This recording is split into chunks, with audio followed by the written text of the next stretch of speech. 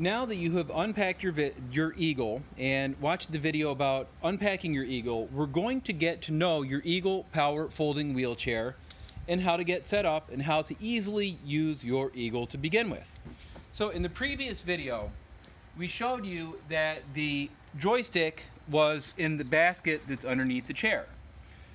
The basket underneath your chair should contain several goodies that are important for operating the Eagle.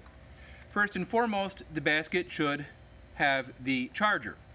This is an international voltage charger. You can use this anywhere in the world that has electricity.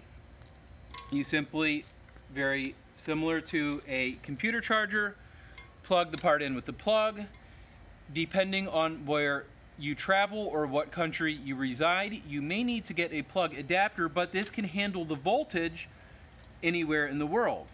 When you're charging the unit, it's perfectly okay for this to get a bit warm.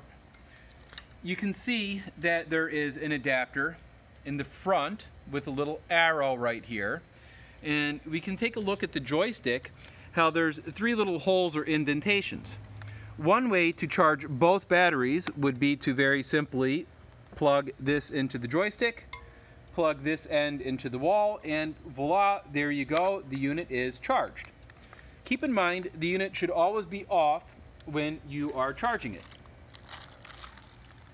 We went over this little bag of goodies, the instruction manual for the Eagle that came in the little brown box that was next to the Eagle when we took it out. This gives you all of the different specifications for the Eagle power folding wheelchair, and it has a warranty card on the back. You can disregard the warranty. The vendor that you made the purchase from has all of your warranty information in their computer systems, so you do not need to fill this card out. Just when you would be calling for service, your name, your telephone number, and your order number would be the only things that would be important. You have a seat belt that is in the bag as well. It's an adjustable seat belt. The seat belt can be used anywhere that you need. And we have a couple other additional tools.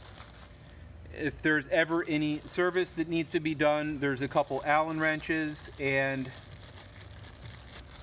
that will allow you to work on just about every component of the Eagle. And then, let's not forget, last but least, we have this little apparatus. If you're going to take the batteries out, now on the inside of each battery there's a quick release little button. You would press that to release and take the battery out. Another little trick, we can press the button here and see how much charge the battery actually has. We can uncap right on the battery, this little part right here, and this plugs into the battery. And of course, instead of plugging this part of the charger into the joystick, this part of the charger, you can match the arrow up to the quick release, and you can charge each battery individually outside of the unit. So now that we have a couple of the basics out of the way, let's go ahead and get this battery back into the chair and go over a couple very easy components for how the chair works. On the joystick, if we focus on the joystick controls, we have an on button, we have a horn in the center, we have an off button. We're going to turn the unit on and we can see that we have 3 greens, we have 3 yellows, and we have 1 red. When the battery drains, the greens will simply disappear. We usually don't recommend charging the Eagle up until you have the bottom yellow or even in the red. The minus on this side makes this slow, the plus makes this fast. We're going to turn the unit off and we're going to take a look into the back of the chair. A couple very important things in the back of the chair here. And we see there's a red knob. Now, right now, if I'm pushing this chair, it doesn't move. The wheels are locked. The chair will only function as a power chair when the wheels are locked. If you turn the joystick on when the wheels are not locked, the chair will beep, but it will not go anywhere.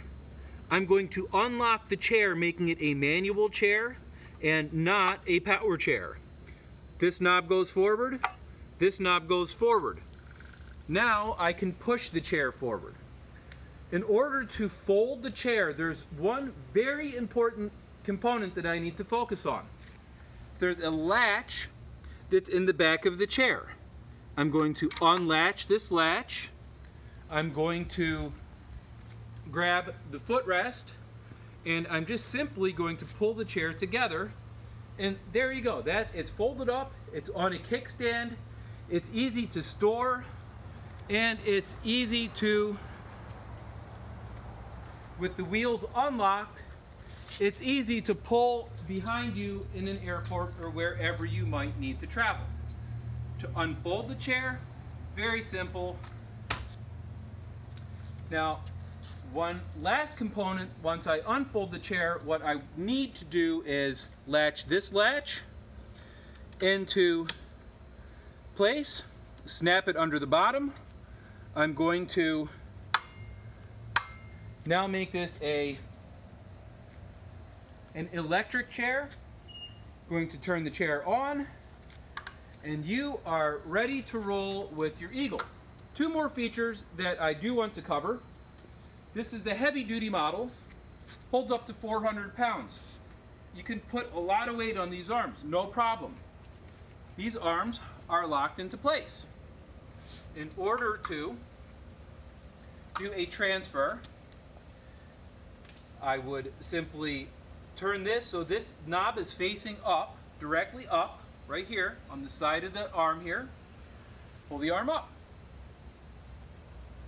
If this gets stuck in the up position, I will grab near the handle, pull it forward to get it unstuck. We'll try that one more time. If this gets stuck up, I'm going to pull just below the plastic part of the handle, get it unstuck, drop it down, and this will come forward and down. The arm is now locked. Same process with either arm. For getting into the chair, very easy to remove the footrest and very easy to drop the footrest back down. That about covers it for your brand new Eagle folding power wheelchair. Have fun, drive responsibly, and if you have any questions and you're watching this on YouTube, feel welcome to make a comment in the comment section and we will follow up. Information about us, Quick and Mobile, who produced this video, can be found below the video.